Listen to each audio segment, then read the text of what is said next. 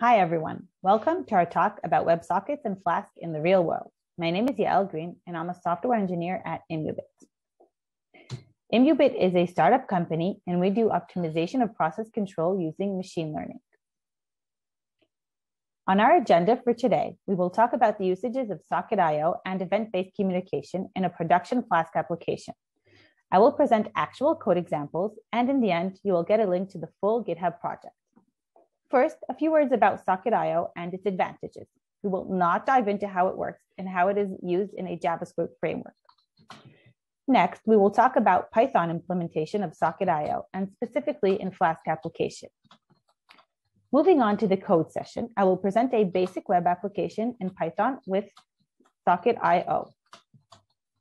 And after we learn the basics, I will add some complexity and show some more event-based communication across application components. SocketIO is a JavaScript library built on top of WebSockets and other technologies. It enables real-time, bidirectional, event-based communication between the browser and the server. It works on every platform, browser, or device, focusing equally on reliability and speed. As we can see in this simplified diagram, the bidirectional communication is enabled when a client runs SocketIO in the browser, and the server has also integrated the SocketIO package. In this example, a Node.js server is running the SocketIO JavaScript library. In the previous diagram, we saw a JavaScript implementation of SocketIO. Of course, in PyCon, we will learn about how to utilize the SocketIO in a Python server. Python SocketIO is a Python implementation of SocketIO real-time client and server.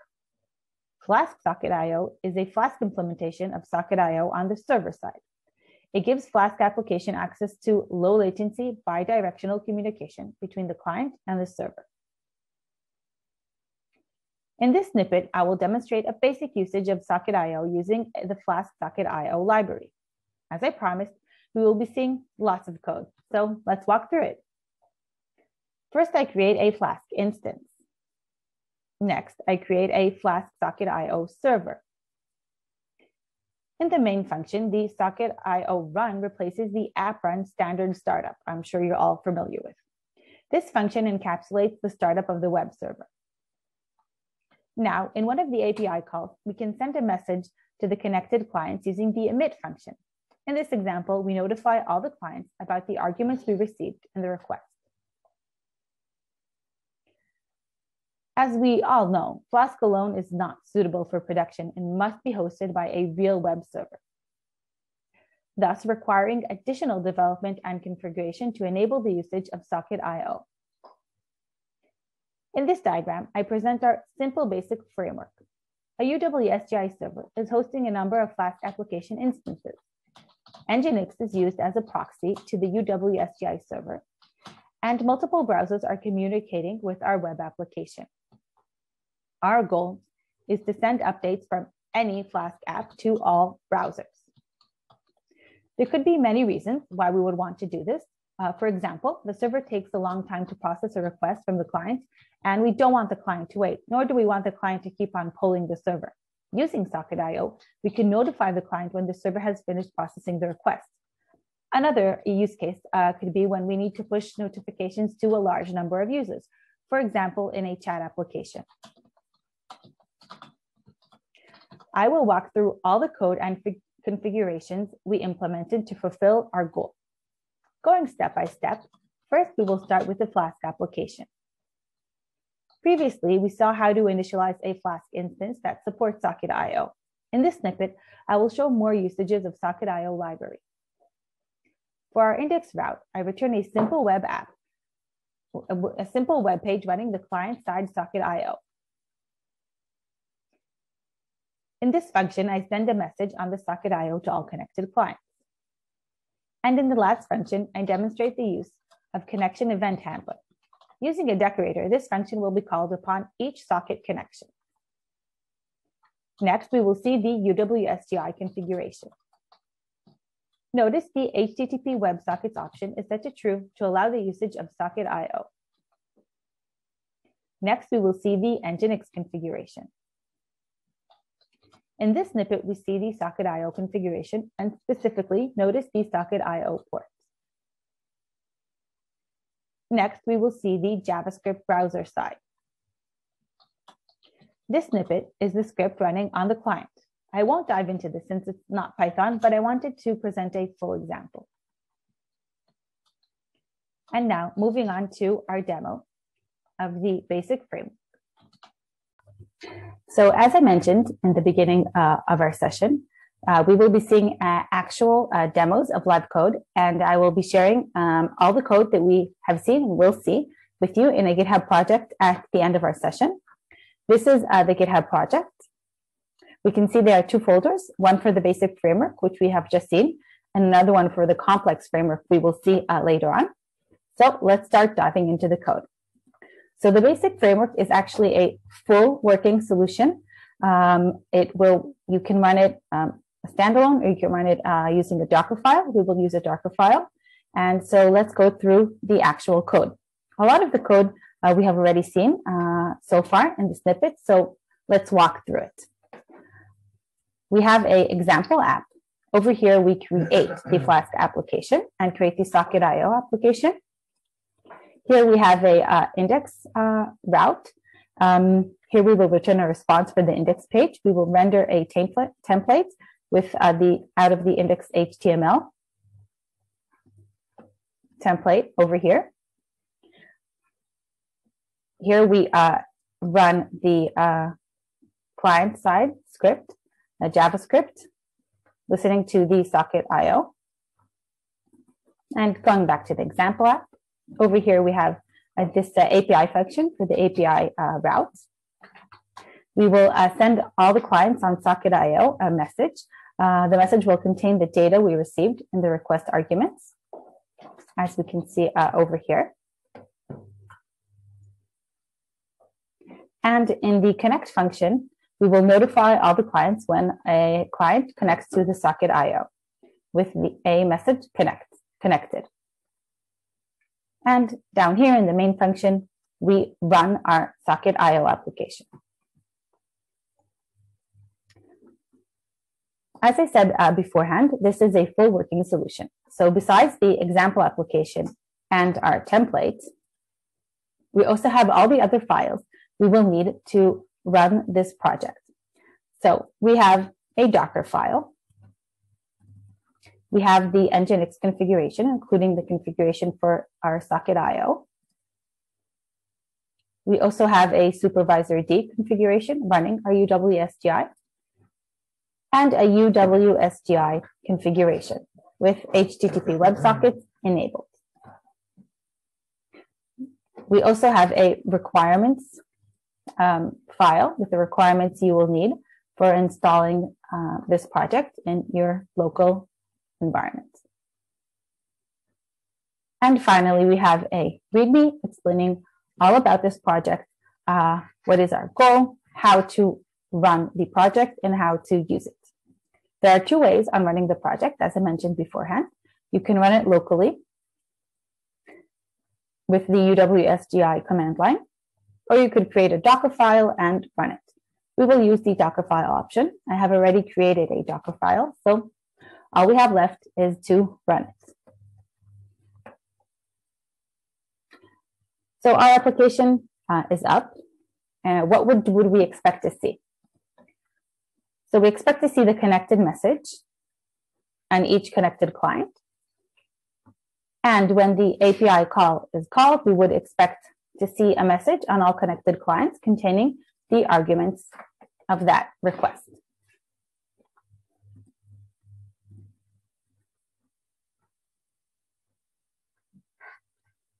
Here we can see the connected message sent to our connected client. And here we call the API with some arguments. And as we expect, we see the arguments on all connected clients. Now that we have learned how a basic framework works, I will present a more complex framework and explain how we enabled event-based communication for this architecture. The right side of the framework you probably recognize. from the previous example. In this framework, we added another server running a few instances of another process. Our goal is to send updates from any process to all browser instances. There could be many reasons why we would want to do so. For example, our framework requires some heavy computation or network usage, and we don't want that burden on the same server running our web application. Another reason could be some parts of our framework require some specific hardware. We achieved this goal by adding two new components. First, we added a Redis server to transfer the communication between the new process and the web server. We also used the Redis server as a backend for our SocketIO. Next, we added a mule process to our uWSGI server. This process will listen to incoming messages from the Redis. Again, as in the previous example, we will walk through many code snippets and configurations to learn how we achieved our goal. First, we will see the communication between the new process and the web application. These snippets demonstrate how I sent and received messages over a Redis Pub sub. The snippet on the left side demonstrates sending a message on a Redis client. First, I created a Redis client. Now the message is ready, and I publish a message on the channel. The snippet on the right demonstrates receiving a message on a Redis Pub sub channel. Again, I created a Redis client. I use the client pub sub to subscribe to a channel. And now I am ready to listen to the channel and read incoming messages. Next, we will see the communication between all Flask instances. The communication between all Flask instances is done using uWSGI signaling. The snippet on the left side demonstrates sending a signal using uWSGI signaling. This is very simple and can be done in one line. The snippet on the right demonstrates receiving a signal using uWSGI signaling. Here, I use the uWSGI decorator to listen to a signal and call a function once it is received. Next, we will see how to communicate from any Flask app instance to all clients on SocketIO using a Redis backend. In our application, we needed to enable lazy apps. Therefore, we used a Redis backend for our SocketIO. I created the SocketIO on Redis backend by using our Redis server as a message queue. You can see the SocketIO is used the same way as in the previous examples. And last, we will see the uWSGI configuration. Notice I added a new mule process. This process is used to listen to messages received on the Redis channel, as I explained previously. Notice the new HTTP listener, listening on SocketIO port.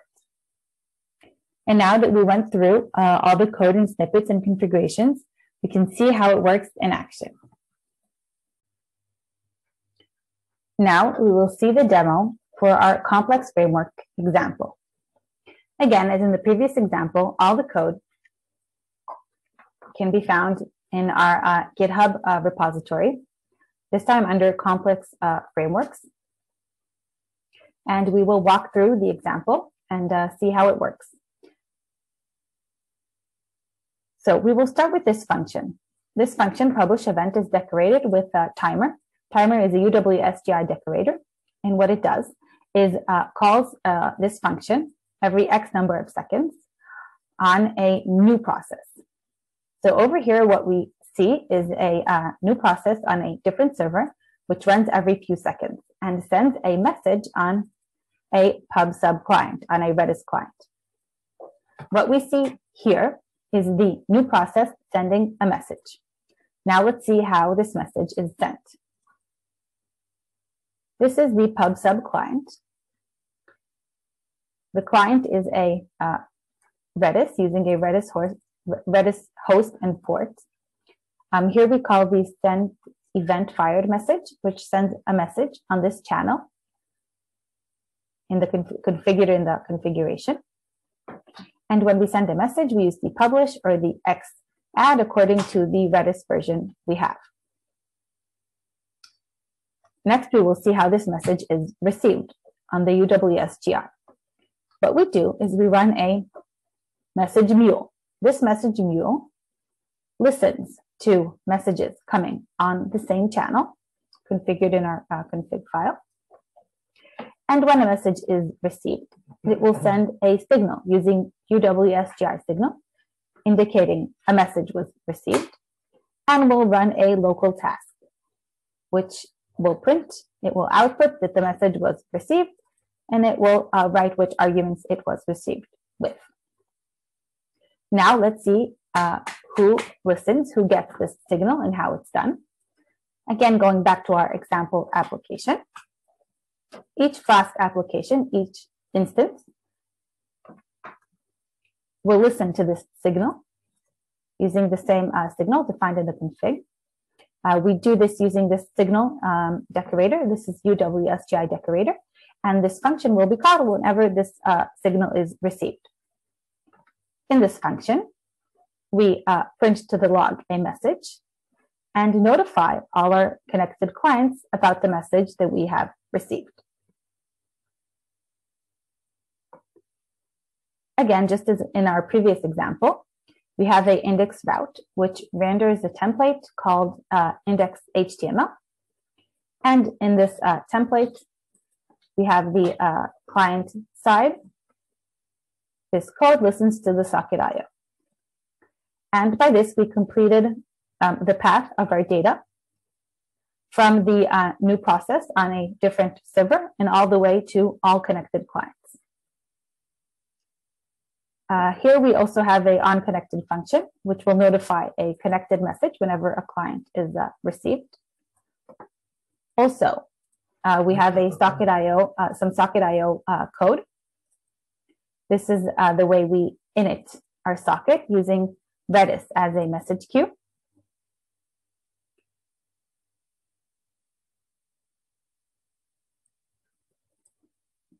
And going back to the rest of our project, as I said beforehand, our project is a full working solution. So we have everything you need for running it, running the full solution. We have a configuration file. We have a Docker file for creating your application, Docker file for creating your application Docker, a Docker compose with two services, Flask application and Redis service. We also have an Nginx configuration with the socket.io configuration. We have a supervisor D file with the uWSGI command. We have the uWSGI configuration. Notice the extra mule process. The HTTP WebSockets is turned to true. And of course, the new mule process along with the main model of our application. We also have a requirements file, so you could run it locally and install anything needed. And of course, we have our README file with all the instructions you need on how to run this example and how to use it. In the previous example, we used Docker. We ran a Docker image. This time we will run locally using the uWSGI command. So we started our server. As we can see, our server is up. What do we expect to see? So going back to our example app, we have a timer function. This is a process running every 5 seconds and sending a message on a pub sub client. The pub sub client receives, this is the message sent, and the message is received on our message mule. Once a message is received, again, we signal using uWSGI, and we want to see the message outputted into the log. This uWSGI signal is received with every application. It's written to, it's outputted to the log and sent on a socket.io to all browsers. So as we can already see, we can see all the logs being outputted. This happens every 5 seconds and 4 times for our 4 instances of Flask. And if we open up a client, we can see first the connected message. And after a few seconds, we see the message was received from our new process all the way to the browser.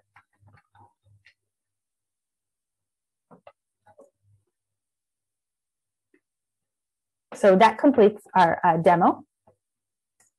And as I promised, moving on, the full example project, here's the link to the GitHub. You are more than welcome opening the link and looking at all the different examples and the instructions and running it for yourself. This is always the best way to learn. And just before we move on to the question, I just wanted to mention that we are hiring. So if you're interested, please reach out. And last questions. Anyone want to ask anything?